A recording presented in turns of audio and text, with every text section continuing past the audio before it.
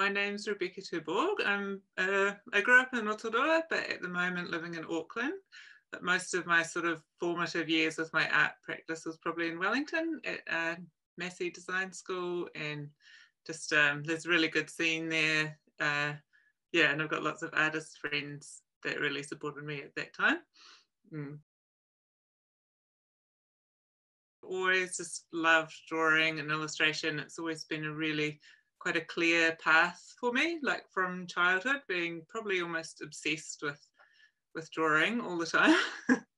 And yeah, so I was really stoked when I found out that doing illustration was actually a job and I could sort of follow that pathway.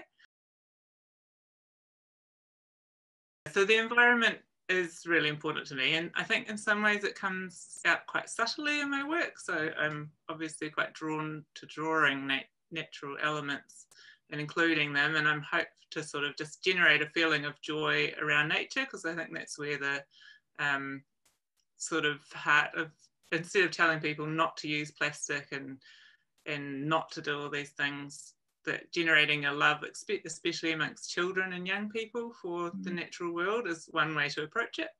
I really like drawing insects, and I think that they're a little bit undervalued because there's some of the, you know, bees are dying off and it's not something people see, and they're not always as cute.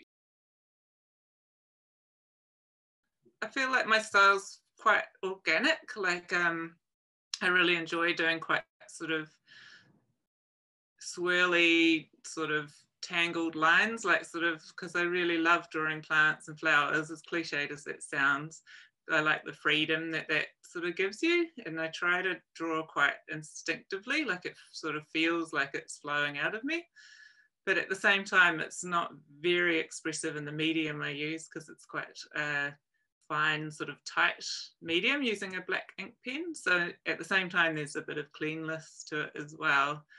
And I'm quite fussy about my colours. I'd like work at them for ages, fine tuning and seeing what works best, which is what Photoshop's good for. I try and draw everything by hand and then scan it in, because the process for me is much more enjoyable. I think it could be done on Procreate, but I do notice that I feel more uplifted after I've drawn in real life on some paper than I do when I've been staring at a screen. It's sort of more tiring and draining to do it that way. But then again, when you're working with clients, there's often changes, and that can really make you stumble if you haven't sort of got a digital process with things in layers that can be moved. And yeah, I think that my way is probably a bit slower than it needs to be, but I enjoy it more that way. I just finished designing a fabric, which was really awesome and something new for me. So making it a repeat pattern. What else have I got? Got a couple of group shows coming up. There's one about maps that everybody's like illustrated or made art from maps based in Greyland, Ponsonby. There's a couple of things coming up next year. I'm going to be doing some animation or design or illustration for animation. So that's going to be something new for me as well. But it's been really awesome to get the opportunity to do a few murals as well. It feels like an extension of my illustration practice rather than something completely different. It's just sort of on a larger scale, and has probably a wider audience or a different audience. So I haven't tried spray paint yet. I've been using brushes because that's just what I have a little more experience of in a smaller scale.